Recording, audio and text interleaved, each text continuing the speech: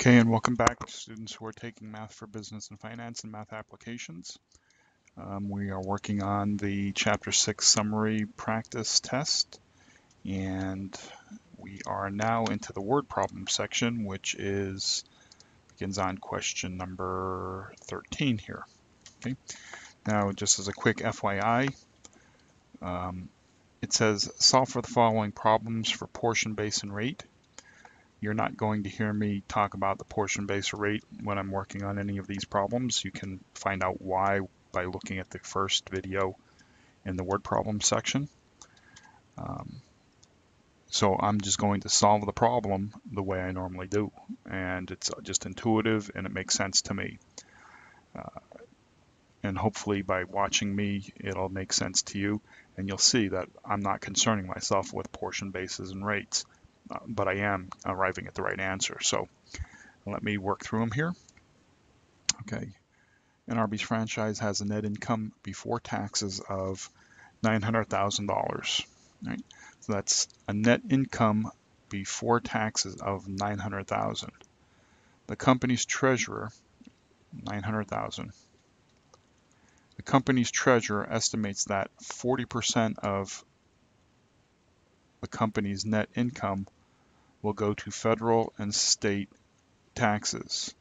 So if this is my net income and 40% goes to federal and state taxes, how much will Arby's franchise have left? Okay, well, you can go about this two different ways. I mean, if I know that the net income is 900,000 and that represents 100%, right? Remember, here's 900,000 and that equates to 100%. And if I take out 40%, that means I have 60% left over. Okay, so I have 60% left over. Now, if I have 900,000 and I want 60% of that, I just take the 900,000 and times it by 60%, and that will give me 540,000 as my final answer. Okay. Now, I could have taken 40% of 900,000 and come up with 360,000 and then subtract the two to arrive at that answer. So there's more than one way to do this problem. But the important thing that I want to point out here is, remember if you watch the word problem videos, I had said, here we have a numerical figure, whether it's a number, a decimal, whatever have you. It could be dollars, it could be an amount, it could be a quantity, whatever.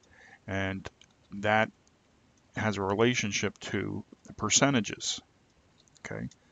And that's what I want you to be able to see here. And notice I'm not talking about portion, bases, and rates. I'm just looking at the problem logically, okay? I have 900,000 as my net income, and that's 100%. And again, if I'm told I have 40% of that, well, yeah, I could figure out the 40%, and that gets 360,000, and that means the remaining portion has to be 540. Okay, that's a visual representation of whatever I put here. Okay, so go back and watch the word problem videos, and you'll see more of my thinking along that line, but you'll see it as we go forward here. Okay, number 14. Domino's projects a year-end income of $699,000. The net income represents 30% of its annual sales.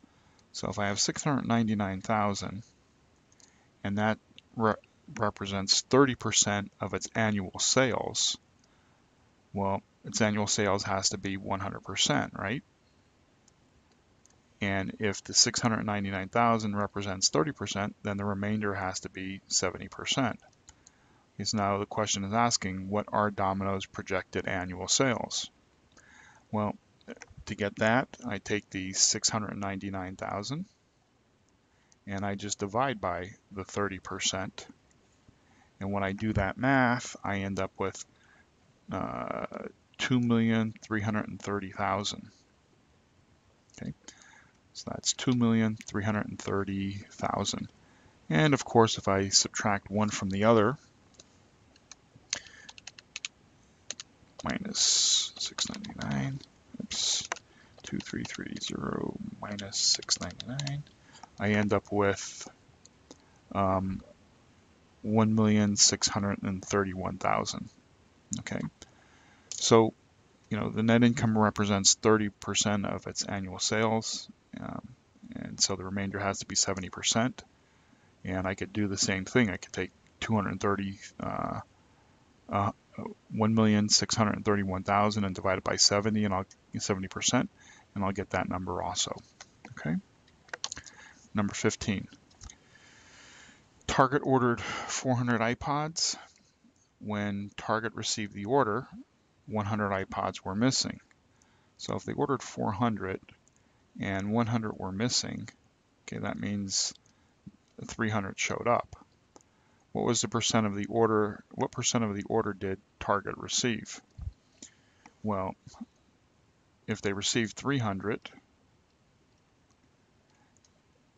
we divide that by the 400, which is our total amount.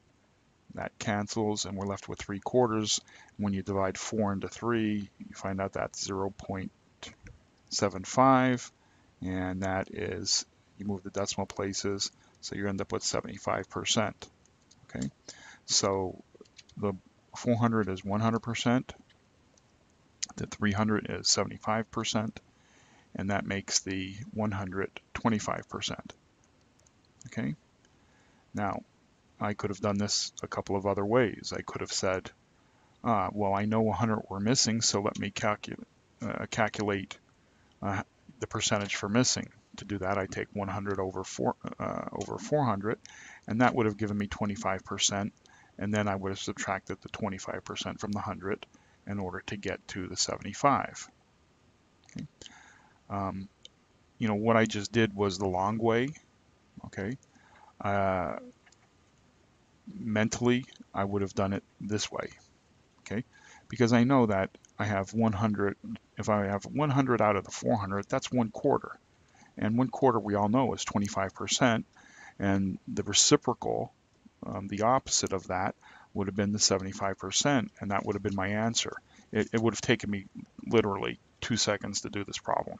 Okay, once I had read it, but doing, showing the math, this is the pattern that you recognize, and if you do it enough times, you'll begin to, see these things, and mentally it just snaps into place where you don't have to think about it. But you can't run before you can walk. So, work through the problems like I do, and eventually you'll get to that point where it makes sense to you just intuitively.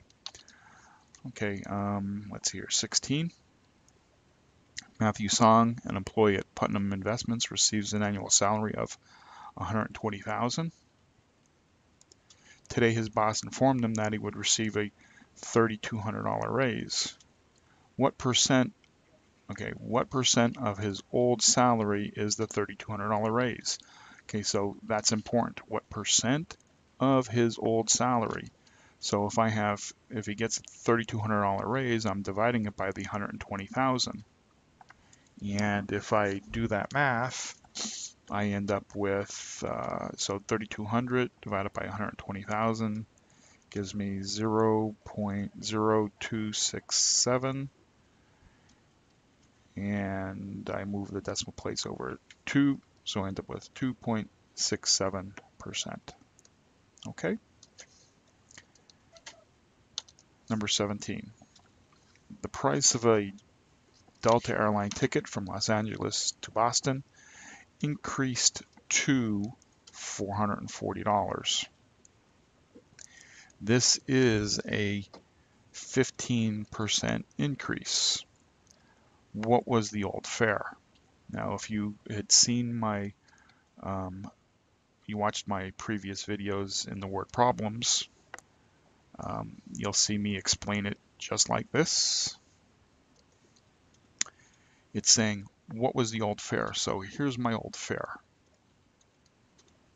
and I don't know how much that is, but I know that whatever my old fare, that was 100%, and the problem is telling me I'm increasing 15%, and when I increase that 15%, I get my new fare, okay, which is equal to $440 over here.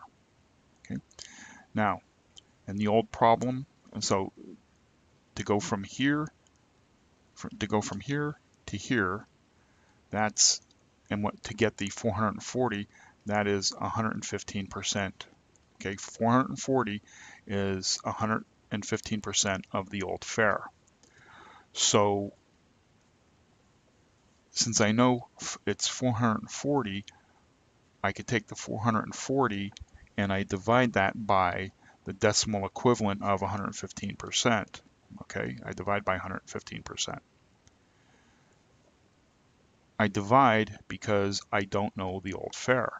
Now, if I knew the old fare, okay, well, let me figure out the answer to this. So if I take 440 and I divide by 115%, so I'm taking 440 and I'm dividing it by 1.15, I get $382.61. Okay, so this is $382.61, which is my answer. But as I was saying, if you watched the other videos, if I know this amount and I know the increase and I'm going this way where I don't know the future amount, what I'm going to do is I want to multiply by whatever the increase is.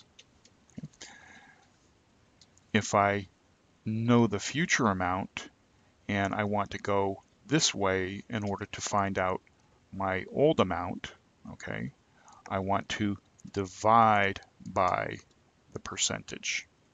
Okay, so solving this, just go back and watch the other videos, but this is a quick thinking on how to, why I'm dividing instead of multiplying for this problem. I'm dividing because I know the future amount and I want to know the base amount or the old amount. Okay, right, let's see here. Yep, 2 more problems and I'm at 13 minutes, so let me try to clip these off. Okay, Scupper Grace earns a gross pay of $900 per week at Office Depot. Scupper's payroll deductions are 29%. What is Scupper's take-home pay?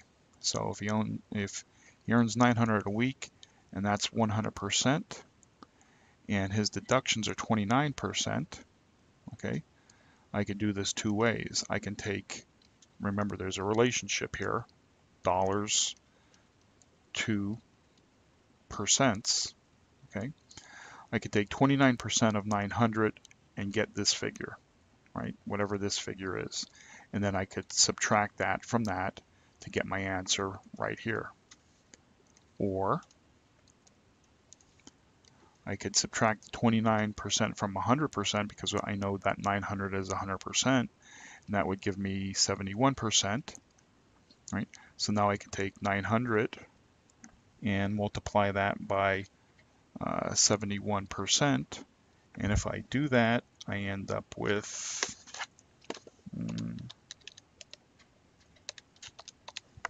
$639, which is the answer to my question. Okay, and normally I would be done if I'm relatively confident about that, but to double check, I can then subtract the 639 from the 900 and know that that's 261. So if I do the math, where I have 900 times the 29%, right, that should give me the 261, and I know that my figures are all correct. Last problem. Mia Wong is reviewing the total accounts receivable of Wong's department store. Credit customers paid $90,000 this month. This represents 60% of all receivables due. So that's 60% of all the receivables. If we know all the receivables is 100%, that means there's 40% that weren't paid. So what is Mia's total accounts receivable?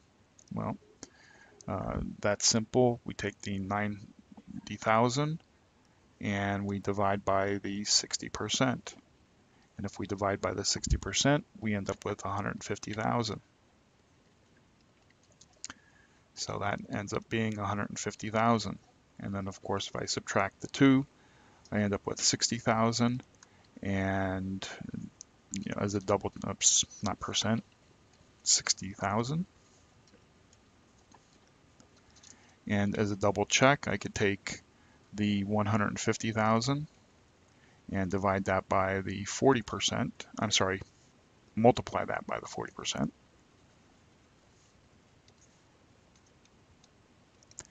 And multiply that by 40%, and that should give me 60,000. Okay, as your double check. But we're at 16 minutes, and real quick, always remember for these percentages, there's this relationship, okay, back and forth. Now it can get, more complicated than this, and in future lessons or even in other subjects you'll see it being more complicated, but as long as you remember this as the basis of your the relationship, you shouldn't have any problems in working those future problems. Okay, so that's it, and good luck to you with your test work or whatever that you're going to be doing, and I'll see you in chapter 7.